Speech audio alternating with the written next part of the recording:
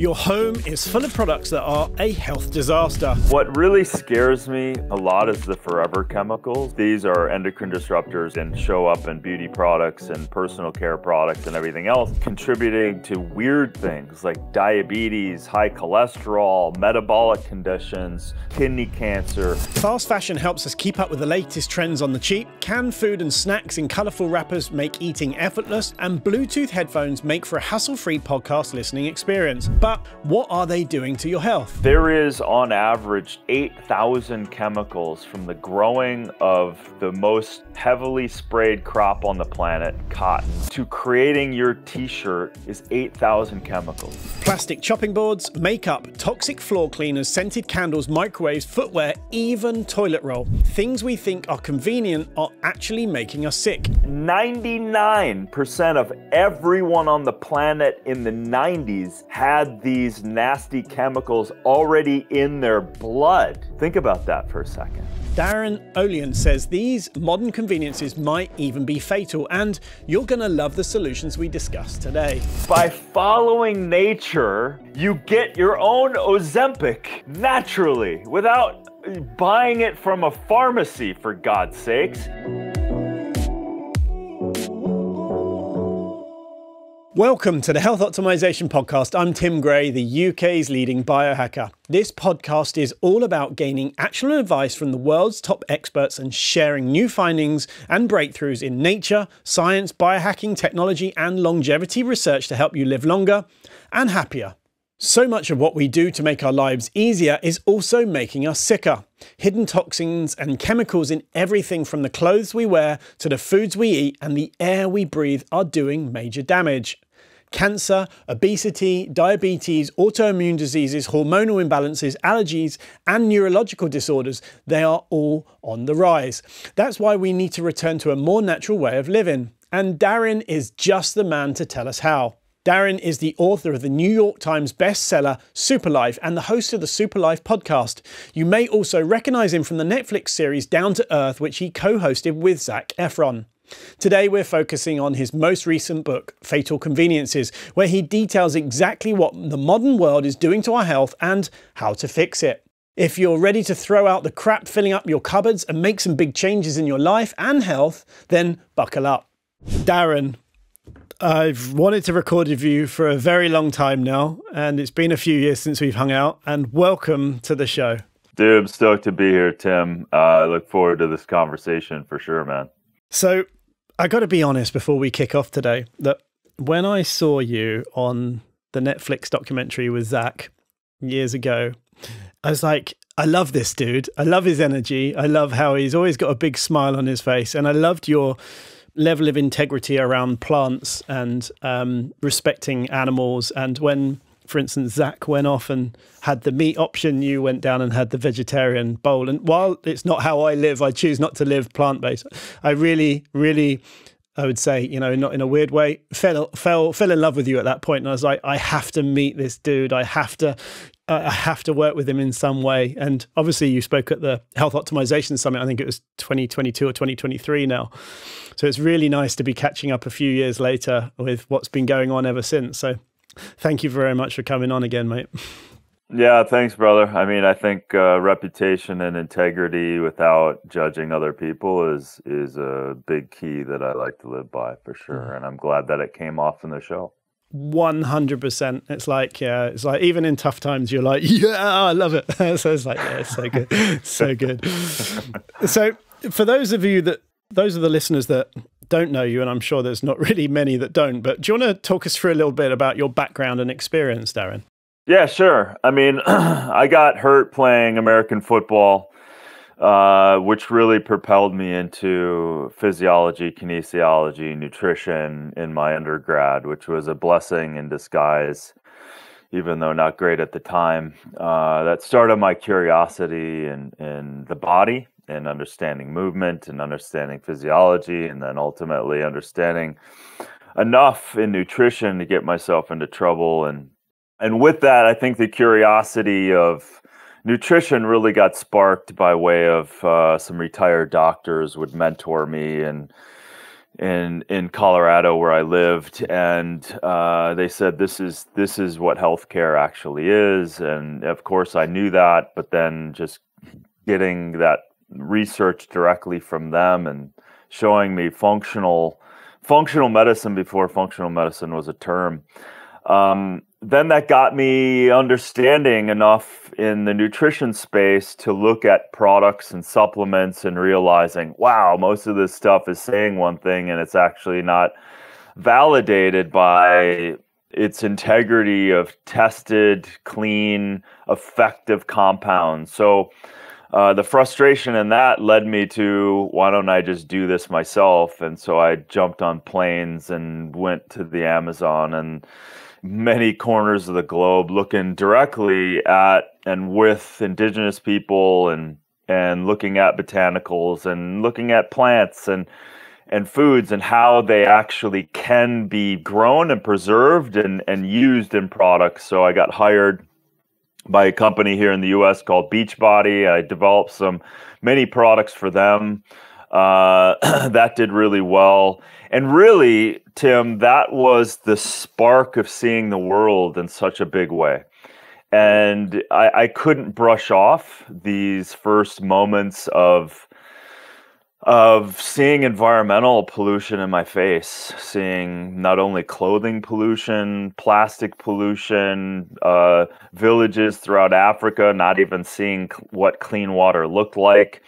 And seeing just the underbelly of the modern world in the environmental pollution side of stuff. So that's what really got me sparked into, once you see stuff and feel stuff and meet people, your life and your trajectory in life is forever changed. And so I kind of took that on. I took on a lot of water cleaning projects throughout Africa, and with that, I was like, okay, we got to get people healthy. We got to get them. I didn't understand why in our modern world, why we had, 2 to 3 billion people on the planet not access to clean food and water, and living in poverty and living in pollution. I just didn't make sense to this kind of small town kid. So that's what sparked kind of this idea of people over the years saying, hey, you should do a show on superfood hunting. And I was like, yeah, that's fine. But really the broader perspective of not only melding health and the environmental awareness with I've always been inspired by people doing great things in the world. That's a side of me that I am very involved in, but I just don't talk about much with clean energy tech and stuff like that. But I've been exposed to a lot and have had a lot of great people in my life. And so the show, the Down to Earth, came by way of just kind of writing down what I wanted to do. And unbeknownst to me, Zach had reached out to me for other reasons. And so that was the birth of the show, really. But backtracking a little bit, Tim, which is relevant for the conversation we're going to get into, my father in the 90s, while I was at university, my dad got exposed and was one of the early sufferers of chemical sensitivity. So my dad couldn't even wear a t-shirt that had dyes in it. He couldn't be around anyone that had a fragrance. He couldn't have clothing on or be around anything that had false chemical cleaning products. You name it. My dad was kind of a prison in this modern world that came by way of later in his life. And so that was the first quote unquote, pun intended, exposure I got to this world of like, holy shit, this isn't just my dad. This isn't just, I'm thinking my dad's a little nuts. This is a really big problem. And cut to, I didn't know how to tackle it. I didn't know how to talk about it. But along the way, as you probably have found this too, as you kind of lean into it and open up this world, more information follows you and shows you. And I remember 25 years ago, a researcher showing me data on electromagnetic fields, 25 years ago. and showing RNA and DNA challenges through the electromagnetic field of sharing information and potentially creating gliomas and carcinogenic tumors. And I was like, holy shit, like this is crazy. So every one of these things you and I talk about, how they're created is detrimental to the world at large by way of aerosolized in the air, polluting in the water, polluting in the waterways, affecting insects and animals and vertebrae and fish and you name it. So it's very personal as I change what I do, and it's personal to all of us as it relates to the overall. It's amazing how many people I speak to where something like how they're exposed to this area and their level of curiosity and wanting to help the world and people around them then takes them down the rabbit hole, and they end up, you know, obviously in positions like you and I. And it's really interesting to hear the pattern, for instance, and many of the specialists I speak to all seem to have a similar thing, or with a parent, for instance, my mum had, let's say, leaky gut back in the 80s now, and everyone thought she was crazy for talking about this, and she was always in the local health food store, and so I was brought up with this viewpoint, and it didn't hit me until I needed it. But it's really, really, really good to hear how you got into it. Thank you. So, I mean, you spent most of your adult life researching what you now call fatal conveniences, which is such a brilliant label. In fact, it's inspired me with a lot of the content that I do. But like, what led you to figure out fatal conveniences as a term? That was actually that first researcher that I had met, Dr. Mohsen Hourmanish, in 25 years ago. He was a very brilliant guy and did all kinds of deep rabbit hole work on health, nutrition, biomimicry, mathematics as it related to biomimicry, as it related to the structures we're in, as the colors we wear. This guy was one of the most brilliant people I have ever met. And he changed my way of looking at the world and looking at nutrition and so he would often come up with terms that he would have to make and create in order to describe where he was taking someone in a reorientation of education. He gave me that term. He gave me that term 25 years ago where he was like, well, this is so easy and it's such a convenience, but it's a fatal convenience because with the use of it, it may be acutely convenient, but it has long-term consequences. So yeah, the term was given by him. I love it. I love it. I remember the first time I saw the fatal conveniences in your content, it was about the microwaves. And actually, when you think about a microwave, they are brilliant, but they're also brilliantly bad. And it's like, when you think, whenever I hear the word fatal conveniences, my mind immediately goes to that microwave because that's the first bit of content that I was ever exposed to. So yeah, so it's great. So, I mean, let's get into the specific conveniences that we need to be aware of. What do you think are the 3 worst offenders? You know, what really scares me a lot is the forever chemicals because of when you talk about parabens and phthalates, these are endocrine disruptors and not great and show up in beauty products and personal care products and everything else. The body they do have half-lives in the body, so the body can get rid of them. The problem is that people keep reapplying, obviously. The forever chemicals, the ones that persist, the ones that don't have any biological origins, those scare me. And what I mean by that, which we all know, and your listeners probably have heard by now, and this PFAS category, or this pre- and polyfluoroalkyl substance. Now, these things have been slammed together through nasty chemistry of a lot of fluorine gas and carbon molecules. And what it did was it created a very unnatural substance with both hydrophilic and hydrophobic ends of it. So it's different than like a heavy metal, for example, as another example. Heavy metals, we can know that we can chelate those out, right? So we can eat greens and chlorophyll and cilantro and do other cleansing protocols based on how many someone has, and we can chelate those out of the body. These PFAS chemicals, it's not a flippant term. It's a forever chemical. Forever in the sense that we have no idea how to get it out of our system, our bodies, and we don't know how to get it out of the environmental system at large. That is really scary. And when you start looking at how dangerous they are to the biological system and the environmental system, carcinogenic, contributing to weird things like diabetes, high cholesterol, metabolic conditions, specific cancers like kidney cancer, these kinds of things are really scary, and the bioaccumulation of them. So let me just go a little bit down the rabbit hole. I got to interview the PhD, one of the first people to create the protocols to test the forever chemicals in blood in the 90s at 3M.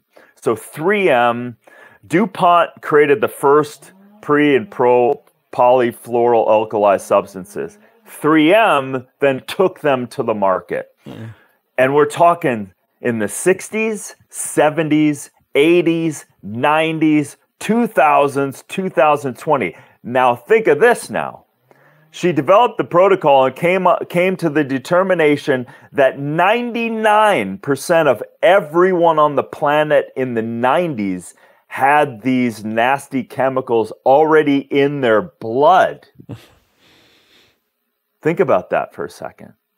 And they just flippantly said, because they did no tests, they said, oh, they're fine. So I am aggressively working with companies who I know are making different algae-based competitive products that will be able to transition off of these PFAS. And what are they exactly, so people will really know? It's the non-stick. What they're good at is they're heat resistant, they're slippery, and they're really good at their job, so they stay. So all food that comes in contact and it slips off the packages, that's because of PFAS.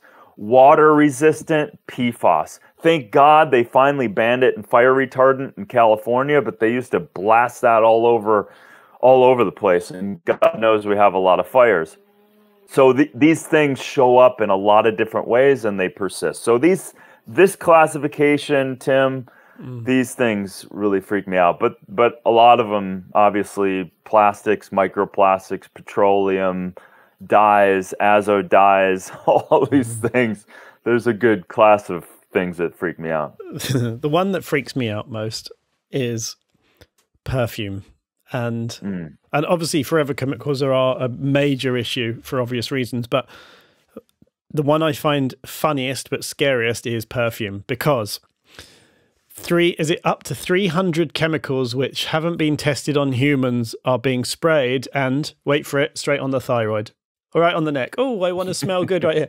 And it's like, right. And then people saying, oh, my thyroid antibodies are super high. I don't know why my body temperature is low, and I'm putting on weight. Right. It's like, are you spraying around 300 unknown chemicals on your thyroid twice a day? Yes, but it can't be that. So I always find it mind-blowing. Yeah, you're right, man. These fragrances, and again, there's a bunch of these loopholes as well in terms of they don't need to classify their proprietary blends, and these things are major endocrine disrupting. And so let's unpack that a little bit. On endocrine disrupting chemicals, and your thyroid being one of the major endocrine organs, but these are ovaries, these are testes, these are thymus, this is immune system. Like this is the master communication system of your body that's being hijacked because you think you want to smell a certain way. And now you're reapplying. To your point, proximity. And we're going to get into this in a lot of different ways. Proximity is very dangerous. proximity and persistence in the wrong way, right? So if you want to exercise and eat well, you're going to get great results. But if you're also going to apply dangerous things, not work out, all of that stuff, that also is a habit that's going to create a lot of damage for you. So proximity of fragrances and endocrine disrupting and possible carcinogenicity, like these kinds of things are very dangerous and transdermal. And people don't realize that, again, like the deodorants and the fragrances and the deodorants and the aluminums and our lymphatic system, which is a fluid system intimately connected to the modulation of our immune system. These things, to your point, the fragrances involved in so many products that we believe is, connected to, this is the way I smell, this is the way I want to smell, this is the way I like my shirt to smell. We then have these habit-forming dopamine effects tied to toxic products, so we keep applying, and that's where the danger really starts to increase. Yeah, it's crazy. So people often think about the things they're consuming, but what about how rarely they consider what they're actually wearing? And how big of an issue do you think is clothing? I would say it is such a major issue that is, even to this day, when you unpack it, people can't grok it. So keep in mind that 99% of your clothing is synthetic, is chemicalized, and it is petroleum based. It is oil, it is dyes, it is bleaching agents, it is pesticide and herbicide. There is, on average, Tim, about 8,000 chemicals from the growing of the most heavily sprayed crop on the planet, cotton, conventional cotton, to creating your t-shirt is 8,000 chemicals. Now, tell me that is not the weirdest thing in the world. Not even getting into the slave labor that takes in to produce a shirt that is too cheap. So the clothing industry, and now we actually tested. I'm actually next week going to 2 film festivals where a film that I was a part of called Let Them Be Naked with my good friend Jeff Garner, who's been an advocate and a fashion designer in the clean designing space for a better part of 25 years. We're launching this documentary talking about this very thing. And we did tests going back to PFAS, Tim. We went into a lab, and I love this shit. When we're actually in the lab, the lab technicians don't know what we're testing, but we cut off a piece of cloth and we had her do a fluorine test and a precipitation test on this piece of clothing. And what we found was it was 10 times the amount that they even put as a standard in California. There shouldn't be any, but it was 10 times higher. And you know what it was? It was a stewardess's uniform. Because, of course, they don't want it to wrinkle and they don't want it to stain. So they blast these poor stewardesses with these dangerous, and now again, that's transdermal. What you put on goes in your body. So this is something we need to wake up to, and we need better solutions for it too. The other side of it is the second largest polluter on the planet. People don't realize that the clothing they wear might as well be a water bottle. Does it make sense to put a water bottle on? Does it make sense to work out in a water bottle? Does it make sense to open up your pores as you're sweating to allow pesticides, herbicides, dyes? Formaldehyde is a massive exposure element from clothing, and of course then the PFAS stuff. So We have gone so far unnatural in clothing. It's astonishing, and it's a very dangerous thing. And again, it's proximity and duration. I would say here's the takeaway: change your underwear first. Organic cotton, get it off your genitals. Like plastics, and we're probably going to mention this at some point, so I might as well now. Plastics are showing up everywhere inside the body, in the testes, in the heart, in the organs, in the blood. Where do you think all that's coming from? And we just don't know what plastics actually does to us. I mean, actually, I shared some content out a few months ago, and I said in it, and we don't even know what plastics do to us yet. And someone said, exactly, it hasn't been quantified. How do we know it's bad for us? So I was like, oh my God. It's like common sense should be a bit more common.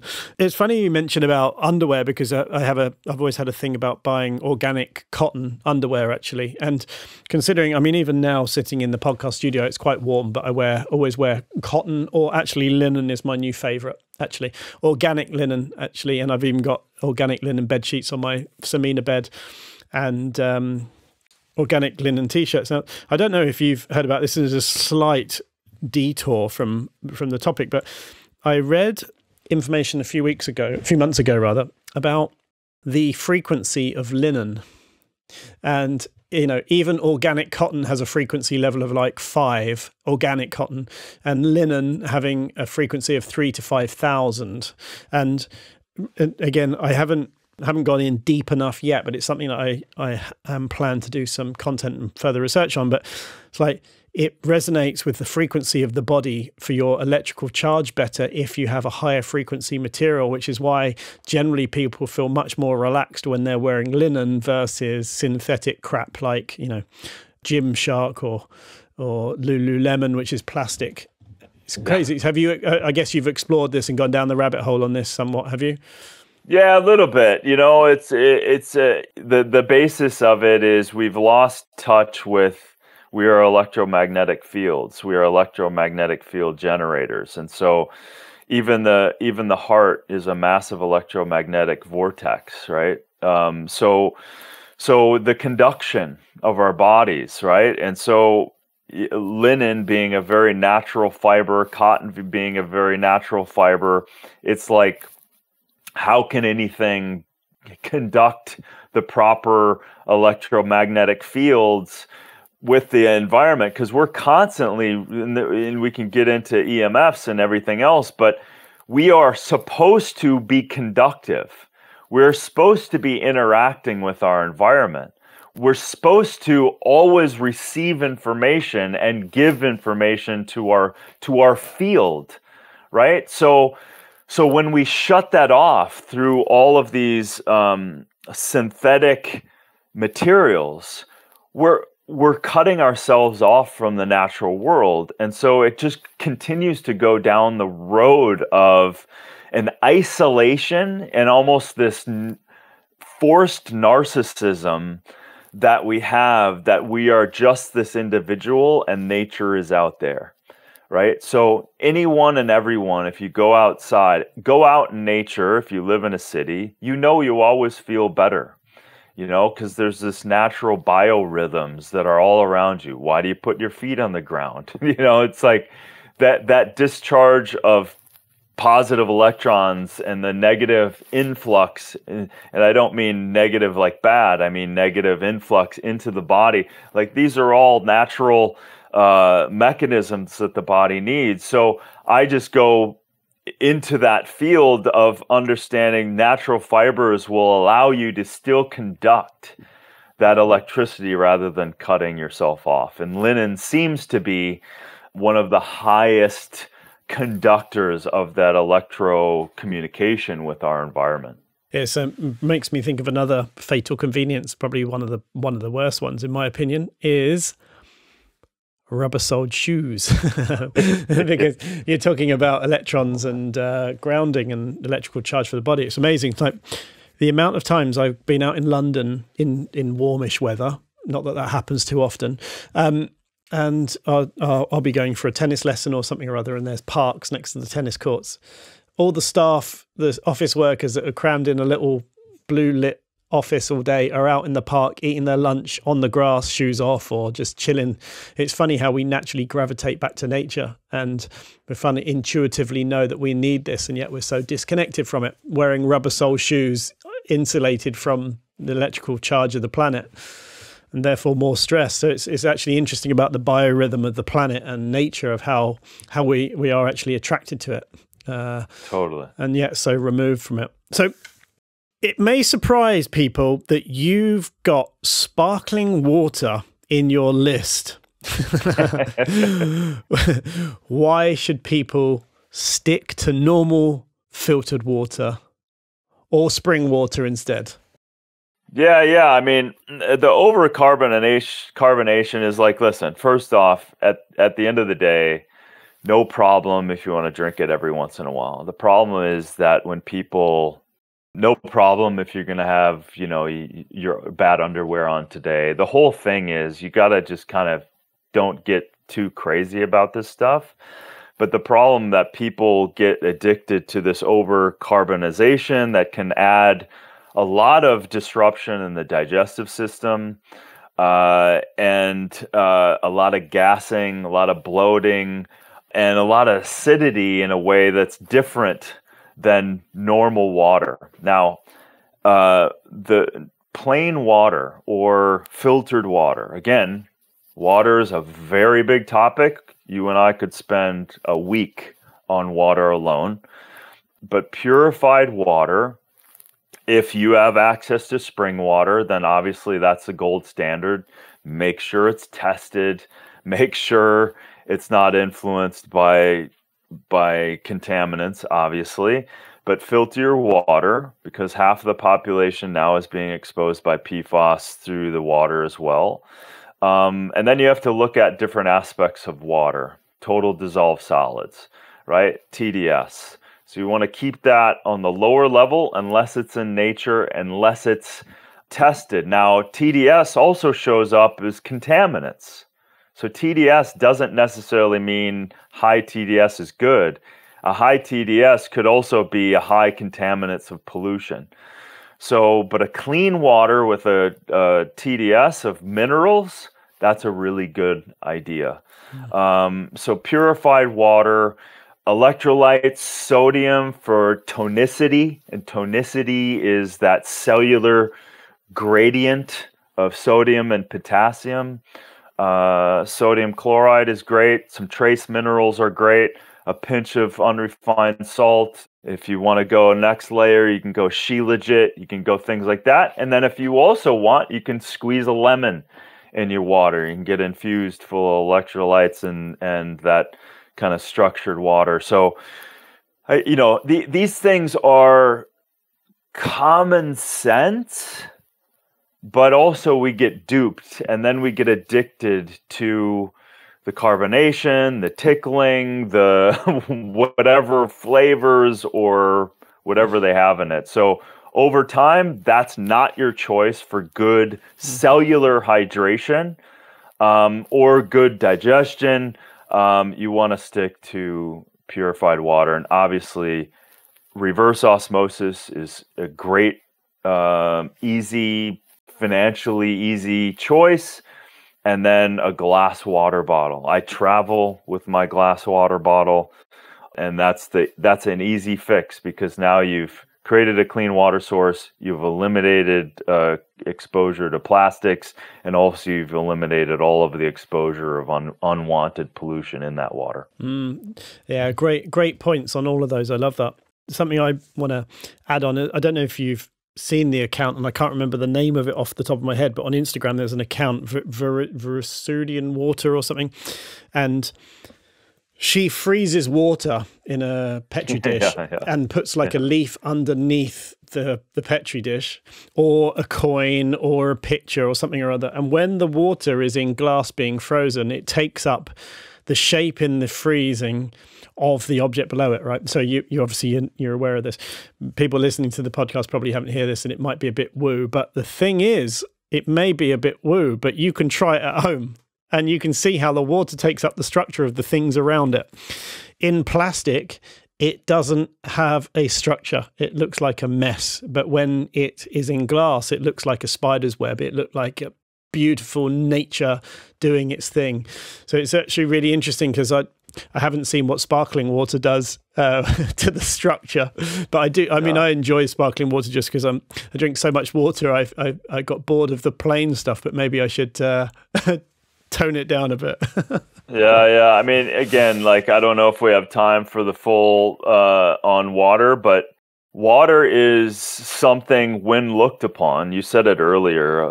Once you start looking at things, the gateway opens up, and so the research around water is publicly not even acknowledged, barely at all. But the researchers really doing the work. I spent 3 days in Bulgaria in 2018 with some of the top scientists, some of the smartest people I've ever met. And of course, Dr. Jerry Pollack in the fourth phase of water discovered what the gel-like substance that water takes on when it comes up against a hydrophobic membrane in this case, of a cell, and then creates energy upon it coming close to a hydrophobic surface.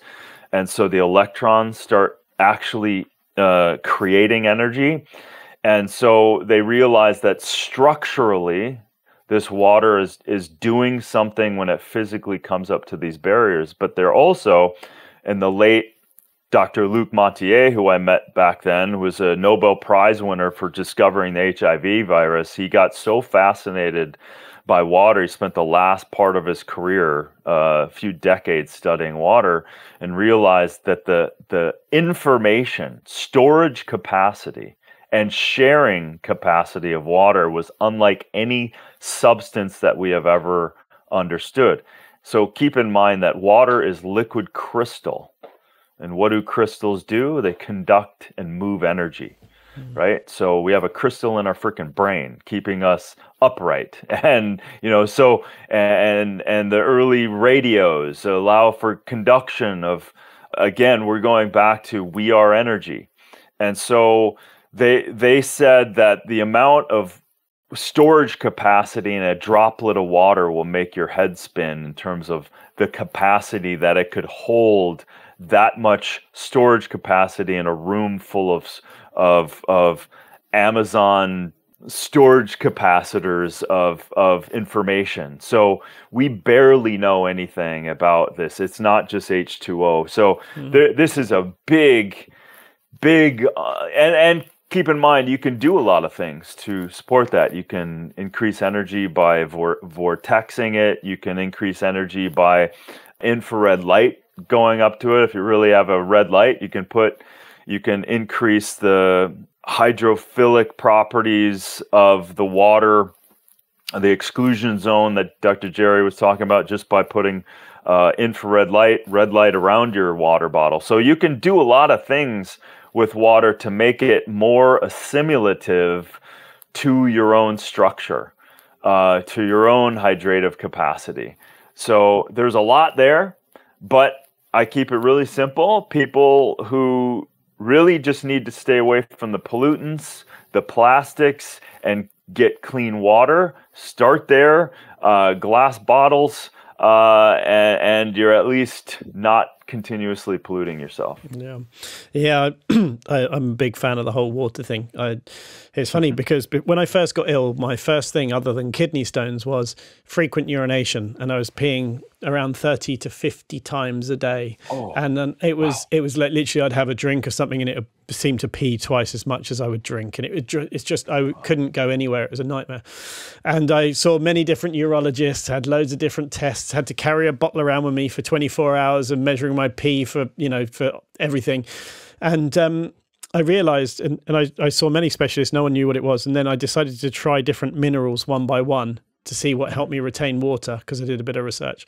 And in fact, potassium for me, within 48 hours of taking potassium, 198 milligrams twice a day, I stopped peeing, and I now pee 3 to 5 times a day. And then for probably 3 years, I had to take potassium twice a day, every day, to stop this issue. And then my body seemed to take up potassium better. Now, what I did alongside that, and I won't go into too much detail because it's not about me, but is I chelated the mercury out of my body along the way using mercury chelation protocols. And from what I hear is that mercury competes for the cell with magnesium and other minerals, and therefore you don't get the minerals into the cell that you need for instance, to retain water. So when you get the mercury out, you can utilize magnesium and potassium better, and therefore not need to supplement with it every day and just get it from your food. So it's like, really, it's a topic, you're right, we could go very deep into, but that in abstract, what I do now these days is I have a reverse osmosis filter system for my kitchen, and I have a household filter, actually got a new one going in this week, for the showers, because obviously we absorb stuff through hot showers as well. So big on the list for modern convenience right now is a very controversial one, and this is our second to last question of the day. Ozempic. Convenient for weight loss, but a potential disaster for health. So where do you stand on it? Yeah, man. You know, as you look at this stuff, Tim, it's so interesting, because I was like, I didn't want to look at Ozempic for a long time. I was like, what the hell is going on? And so, of course, I look at it through the lens I look at it through, and I'm like, okay, so Ozempic, it has semaglutide. Semaglutide is a synthetic form of GLP-1, a hormone, right? That allows for you to have satiation, and it binds to the GLP-1 receptors and all of these things. And then you get greater weight loss and control of your cravings and all of these things. So then I'm like, okay, well, I would never go for a drug. Let's look at the natural mechanism. So the natural mechanism is always right in your face. So we have GLP-1, increase of GLP-1, which in this case, Ozempic creates the semaglutide, which is the GLP-1, right? So if you look at following nature, if you look at just your common sense of eating whole food, in this case, whole food, high fiber, fruits, nuts, seeds, legumes, plants, guess what happens? You get a boost of GLP-1, like massive amounts. So by following nature, you get your own Ozempic naturally without buying it from a pharmacy, for God's sakes. And so I just look at all of that stuff going, oh my God, we're trying to hack our way around again and have massive consequences. Now, the consequences are alarming from my perspective. They're starting to see suicidal tendencies in some of the population. That's probably not a good idea. And the massive loss in many people of their lean tissue. And that means muscle. And that's your engine. That's what you're trying to frickin' preserve until you're dead. You want your muscle.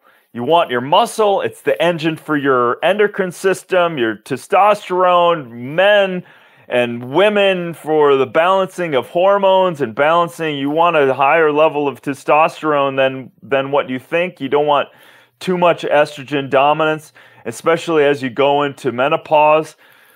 So by taking this stuff, your potential of losing faster your muscle mass is some populations up to 20%. 20%. That's a dangerous statistic. So again, you look at this thing going, okay, now I'll say this: if you're 400 or 500 pounds and you cannot, and you have bypassed so many natural mechanisms that you are gonna die in the matter of a short period of time because of these things. Now I would say, like, that's probably a good idea. You know, get a doctor, get this under control, and then get off of it, and then kick in your own natural mechanisms again by eating whole food and all of this stuff. So So you can supplement your way through it, but for the general population, it scares the shit out of me that people are jumping on this when they don't need it. The funny 2 points here is that you said whole foods. I'm pretty sure the people that are on Ozempic aren't the ones eating whole foods, number one. And number two, I wonder if those people are the ones that say, no, it's too expensive to eat healthy. I wonder how much Ozempic actually costs. So yeah, so thank you for your take on that one. I mean, it's a controversial but a really hot topic and important to discuss, I think, right now, because so many people are jumping on. Even I went to see a consultant a few weeks ago and he said, oh, I'm doing Ozempic at the moment. I was just like, wow, like it's crazy. So finally, Darin, tell us about your new book and what is the biggest thing the listeners will change in their daily lives after they've read it. Oh, geez. Yeah, the book Fatal Convenience was 2.5 years of a lot of research and about 15 researchers. I'm proud to say, I don't know if I'm proud to say, but I didn't even use any of the AI or any of the bots at the time. So I did it old school. I resisted it through that whole process. But what it allowed me to do is read way too much.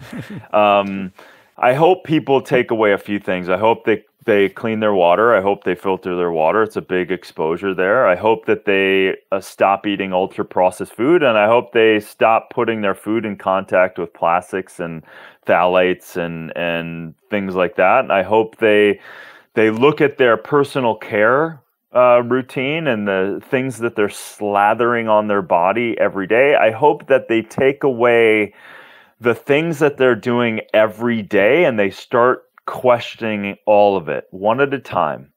You don't have to change it all, but start questioning every day the deodorant that you're putting under your armpit, the lotion that you're putting on, the fragrance that you're spraying, like you said, on your thyroid gland, the clothing that you're putting on, the convenience, looking at convenience from a different lens. Is this really where I want this to take me in my life? We need to do a little bit better about, your Ozempic, question was perfect because we are in such a population where we just want a quick fix, and we don't even. Some of your listeners are probably tuning out already. They don't. Well, maybe you're not listening. You've trained your listeners quite well to want to know more about this, but so many people, they don't want to know. Like, just look at people still eat fast food. I literally, Tim, like when I see people pull into a drive-through when I'm driving by, I literally can't understand that you're paying for this stuff and you're putting it in your body. I just hope that people start to wake up and a population of us push back, population of us start changing our buying routine so that prices do come down, so that prices do modulate themselves better, so that all of us have access to better and better choices. But I'm optimistic as hell. I always have been, and I'm connected to a lot of people and big systems. Like I said, I know a company creating alternatives to PFAS at scale and already working with some of the biggest box companies in the world to transition. I'm also in touch with some of the biggest companies in the world already committed and not even in the public yet to regenerative agriculture because it makes sense. So I just hope that we take better care of our system, our body, and the rest, it's none of my business. So I hope, I want people to live a super life. I really do. I don't want people to be a victim. I saw my dad be a victim, not trying to be a victim, but a victim not out of choice, but out of the effect of the system. And I don't know why it's upside down. It's crazy that we've allowed this as a society, but we can do a lot. We can do a lot. There's a lot of choices that you and I have talked about in this episode and also in other ways, and take one thing and move forward and then later do the next. That's beautiful. One thing I want to specify to my listeners today is pick your poison. Like, don't get scared from everything being toxic around us. It's like, pick your poison one at a time. First of all, change your toothpaste and change your shoes or whatever. But don't stress about it, because stress is the biggest killer of them all. And probably the more immediate one, with exceptions. So don't stress about it. Pick your poison. If you like your fragrance, make sure you don't spray it on your thyroid, maybe on your shirt instead, but change slowly, bit by bit, and don't stress about it.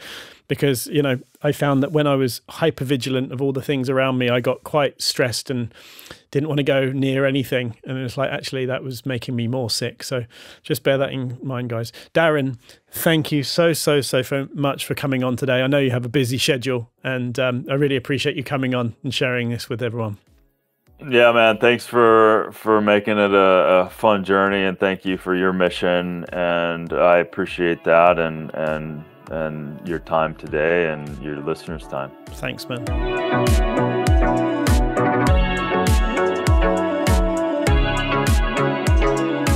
A massive thank you to my guest, Darin Olien. Learn more and find Darin's book, Fatal Conveniences, at darinolien.com. You've been listening to the Health Optimization Podcast. I'm Tim Gray. Comment and leave the video a thumbs up if you enjoyed it, and subscribe to my channel to see more. See you next time, and remember, let's spread the health.